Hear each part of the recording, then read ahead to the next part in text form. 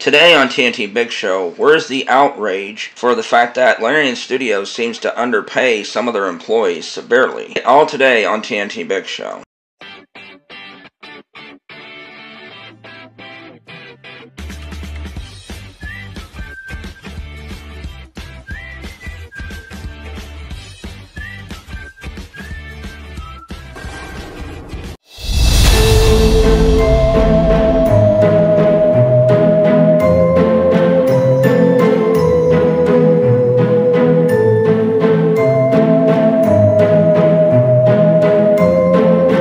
Hello ladies and gentlemen, this is me, Lynn Tackett. And this is Shawn. Welcome to TNT Big Show, and if you like our content, please hit that subscribe button and ring that notification bell to keep up to date with all our latest videos. And if you want to help with that pesky algorithm, watch the whole video, thumbs up if you like it, leave a comment, just be nice to others, save it to a playlist, or share it to social media. And I have a couple of pages, like isp.page, where they talk about that Larian Studios, when it comes to treating their employees, they're very good to them. Some positions you can make your own hours, and that if you have problems, the staff is there to help, and like discrimination and stuff, if it does happen, is handled pretty quick. So this is not a full-on attack against Larian Studios, who made Baldur's Gate 3 and the Divinity series. My only gripe is that when Nintendo was doing this to contract workers, there was like 50, 100 articles, videos on YouTube, and rightfully so, talking about it. Right. But where's it at now? Yeah. And yes, Glassdoor is one of those. And I know people are like, oh, you guys said not to believe. No. We never said not to believe Glassdoor. We're saying don't just believe people who are posting 1-star negative reviews saying it sucks, because that could be just a disgruntled employee.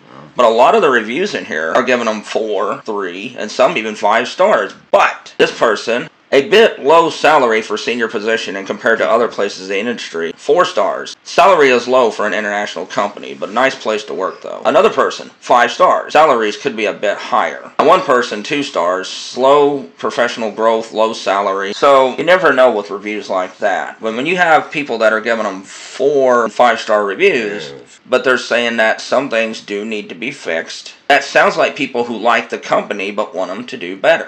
Exactly. And if I remember correctly, a lot of the media, they find out Nintendo was not treating some of their contract workers as good as they should. It was on Glassdoor. Some Glassdoor employees were complaining about it, and it turned out to be true. And they were giving Nintendo 4 and 5 stars, saying that they're a good company and stuff, but that they didn't like how some of the contractors were being treated. So the same thing with this. This is another 5-star review. Short contract for testers, less than minimum wage in Ireland. Right. So that's in Ireland, but still, the fact is that, yeah, they're getting a lot of good reviews, Larian Studios is. And a lot of people say they like it. They like the place, they like the people, but it's just the salaries. One in Ireland, but a lot in the US and some other places, that some positions, including product testers and artists and animation, are severely underpaid. Stephanie Sterling gave Metroid Prime Remaster a 7.5 just for the fact that Retro didn't credit everyone. Even though Retro did put in the Metroid Prime Remaster ending, credit to all former employees,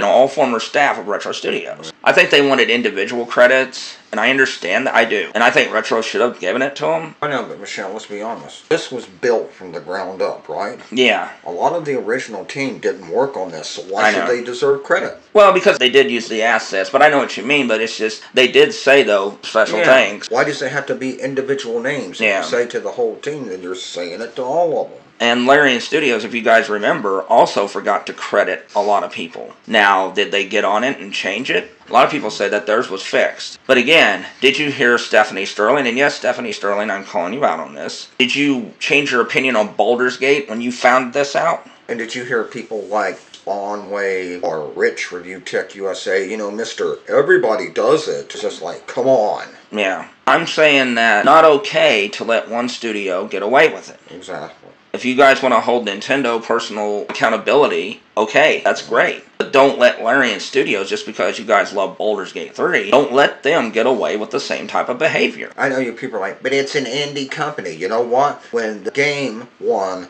so many quote-unquote Game of the Year awards and all that stuff. Oh, sorry. They're not like Team Cherry who made Hollow Knight. This is a company that has hundreds of employees, over 600-700 employees, I think, counting the people outside of the development and stuff, all the PR people and advertising studios in a lot of different countries. Rumors, Larian Studios don't put out official numbers, but some people have said the game has sold over 15 million copies. They're not Team Cherry or somebody like that, or Chucklefish. Yeah. This is a big international company, and there's no excuse as to why they can't pay at least the standard that other companies pay. Well, you have to also remember, Michelle, this is America, where the average minimum wage is $7.25. Yeah. It's capitalism for you. Abuse of capitalism. Yes. And nobody does it better than the United States of America. So no, I'm not sitting here trying to shame people. I'm trying to shame the media who won't talk about this. Exactly. Only places are Glassdoor and ISP. That's about it. Yeah. Nobody else is talking about this. Nope.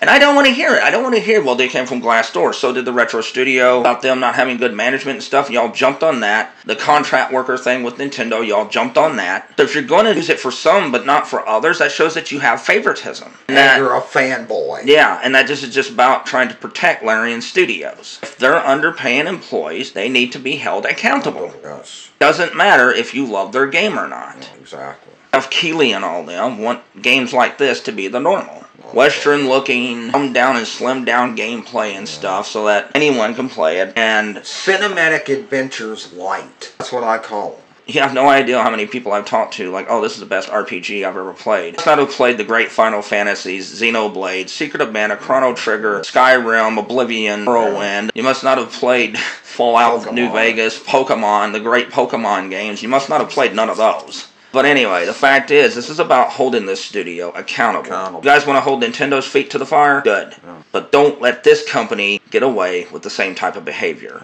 That's just favoritism, bias, and it shows that you guys really don't care about this situation. You only care when it's a company like Nintendo and stuff that you don't like. You know what this reminds me of, Michelle? What? I know it has not video games, but really the similarity kind of struck me. It reminds me of when all the wrestling media. Right. Hogan did this. Hogan did that. Hogan was politics. So did Shawn Michaels. So did The Undertaker, The Rock, Steve Austin, and all these other people. But they don't talk about them. It's always Hogan. Hogan and no one else. And, you know, and don't get me wrong. The guy who plays Hogan is a scumbag. He's a scumbag. I'm sorry, he is. He's not the only one. Yeah, like with video games. Right. You know, why just blame one person or one company when there are so many other companies and people that are worse? Yeah. And like I said, it's just that they want to put this game up on a pedestal. And the company that made it up on a pedestal. And it's pretty sad. Like I said, you want to like this game, fine. But if you're going to hold other studios accountable and not them, that's just favoritism. Like I said, look how you all jumped all over the young lady who voiced Bayonetta before was being underpaid. Because you're like, but Shawn, that was platinum.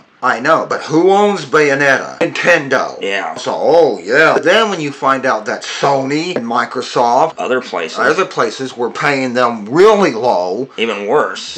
They dropped it like a hot potato. Yeah, they drop it. Yeah.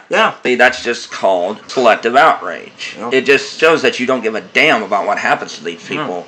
It's only the companies you don't like that you want to shine a spotlight on. Yeah. And that's just hypocrisy, and it's downright bigotry, to be honest with you. I mean, but no, folks, let's be honest. Nintendo's not the only company that the media hates. I'll name 5 other companies that they hate. Nintendo, and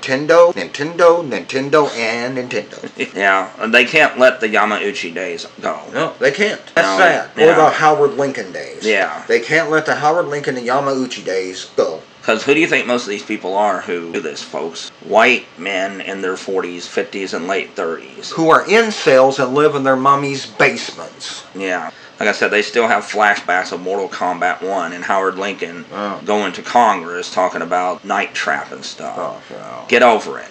Yeah. I don't want to hear you people complain about Nintendo voice actors if you're not going to go after the rest of them. Exactly. I don't want to hear you complain about mistreatment of contract workers by Nintendo if you're not going to go after the rest of them. You know, real quick, going back to the Mortal Kombat thing, real quick, Michelle. I just want to say, let's look at today. Nintendo in Japan, I can't remember the game, had a game with almost fully naked women. What does Sony do in the version? They turned them into dogs. Yeah. Dogs! Yeah. And the video game media just let them get away with it. A few people covered it, but then they dropped it. They dropped it. But that's what we're talking about, and Shawn and I are not going to back down from this. You're either for equal rights and treatment of people, or you're not. Exactly. Not if it's just companies that you like. Exactly. This is me, Michelle Lynn Tackett. And this is Shawn. Have a good one.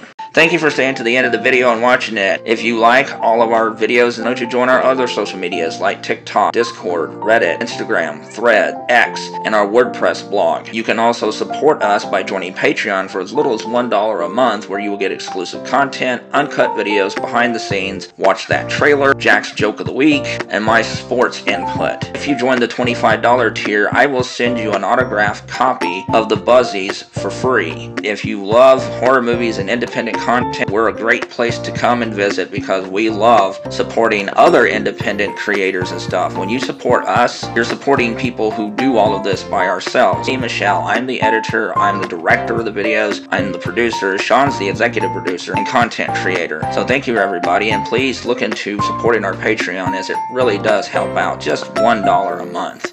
Thank you, and have a wonderful day.